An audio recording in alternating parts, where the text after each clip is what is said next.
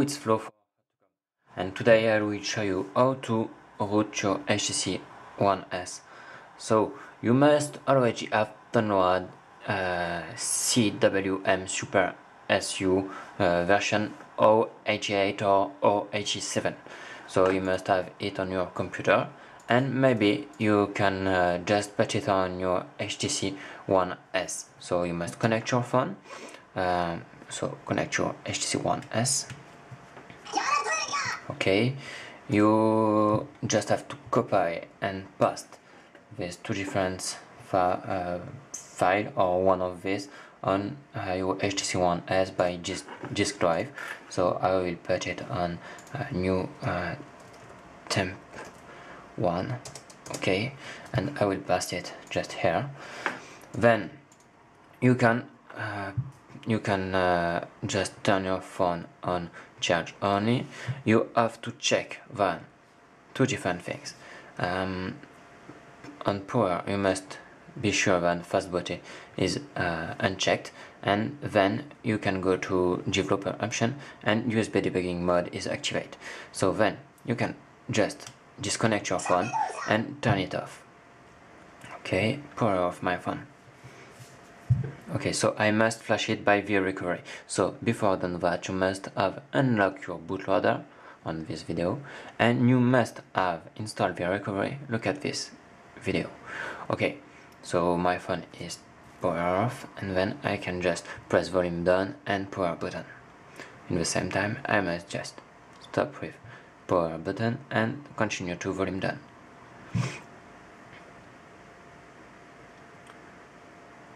Okay.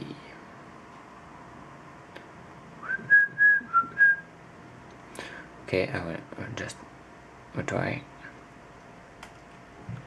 Yes, my phone was not powered off completely when I done that. Okay, so I am on the recovery, on the bootloader. So now I can access to recovery here by power button up and down, and then power button, excuse me, and volume down. Access to recovery like that. If you forget to put your file, your .zip, on your phone, you can do that right now. You just have to connect your phone to the computer here, go to mount in storage and mount USB storage. Okay, unable to open UMS. Okay, so maybe you can't do that, so you must have already put your file on your phone. Okay, so to install it, you must go to install zip from SD card, and then choose zip from SD card here. Let's go here. Then you have to go where your file is. So I have put it on temp. Where is temp 1?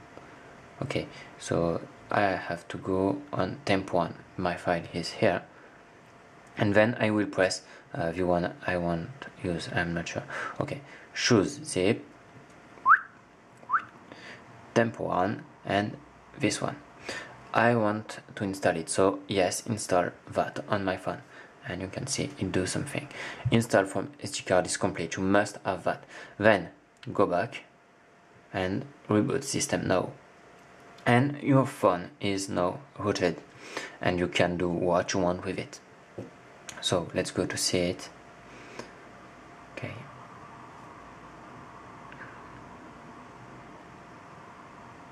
Na na na na na na na. Okay.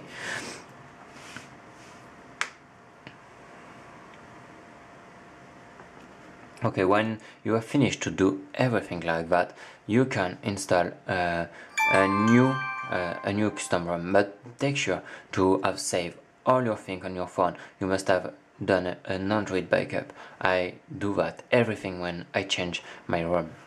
Okay, so Android is upgrading. So I think it's working. I have to enter my PIN code. Okay.